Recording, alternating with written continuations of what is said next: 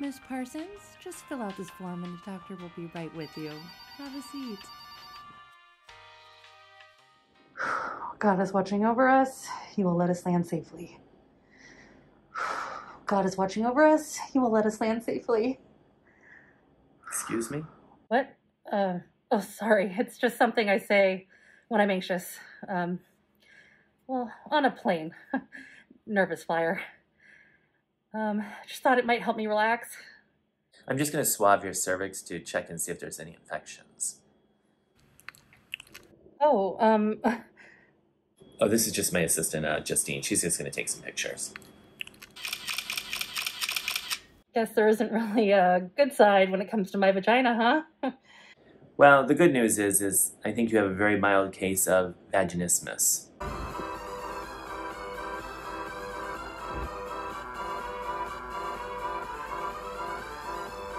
God, really? I feel like every time I have sex, it's like a knife stabbing me, and sometimes I can't even wear a tampon without it hurting.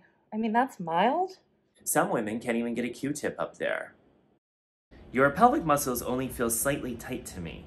Are you bathing before you're using your dilator? Well...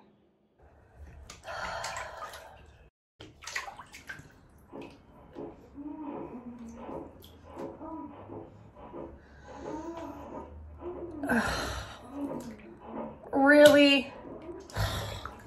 Well, not every time. Okay, how often are you using those dilators?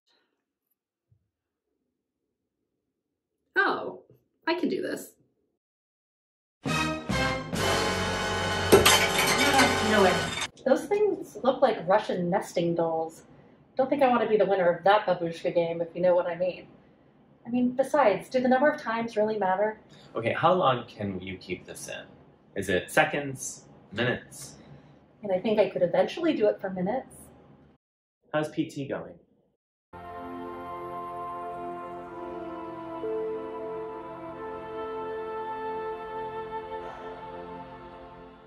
And you said you weren't sexually abused at all as a child?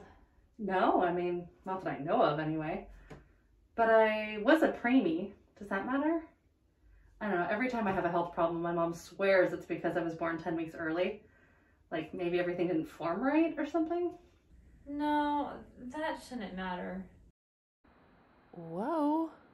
You really want me to have some hippie woman finger me for 30 minutes? I mean, buy me a drink first, am I right? Carrie, physical therapy is vital to curing the sexual dysfunction. So there's really nothing else you can do? Well, the last option is Botox. Geez, I mean, I guess I am turning 40 this year. No, we'd inject Botox into the vaginal walls to ease some of the tension. But that's going to cost $1,000. That's the downside to this condition. That's the downside? You're okay with my rate going up to $500, right? Still extra for labs. Well, So make sure you're using those dilators at least a couple times a week. Ideally, every day. Maybe put a favorite TV show on. You know what I just discovered? Peaky Porn? Blinders. Sexy.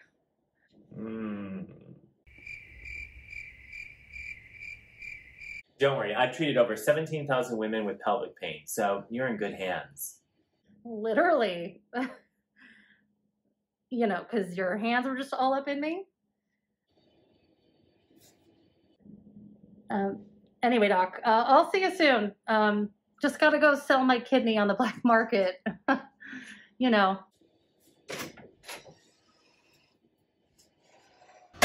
Right.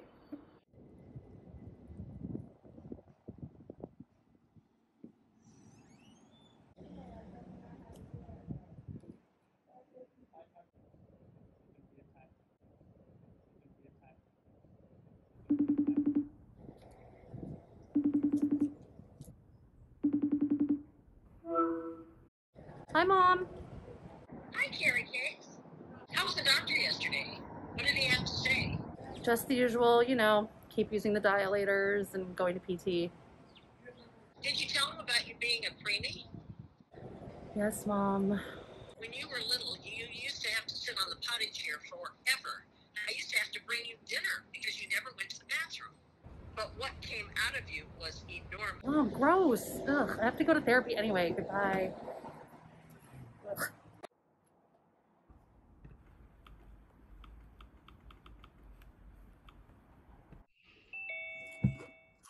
Oh, hey there, Care. How's it going? Hey, Dr. B, what's up? Are you in a penis or vagina mood today?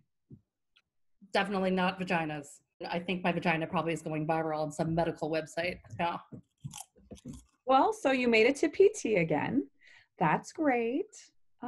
Tell me, how did it go? Any better than the first time?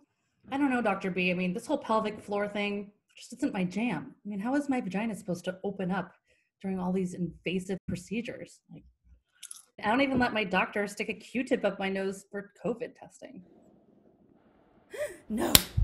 I mean, we got it on the third try, but I was sitting on my hands by that point. God, I used to do that as a kid. Slap my doctors when I had to do a strep test. Oh, poor Dr. Lloyd. Barbara? Dr. B? Sorry, go ahead. Oh, you were saying? I don't know. It's just all too much. You have no control over it. But that's where PT, dilators, and our work comes in to help you reach your ultimate goal, which is, well, to have sex. Well, pain-free sex, that is.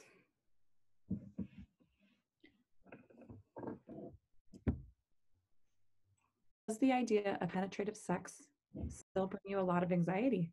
Why do you say that?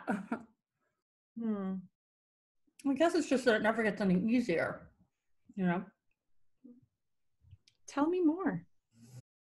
Telling someone new that I have vaginismus, explaining what vaginismus is, and then trying to have sex with someone and pretending everything's fine, let alone great.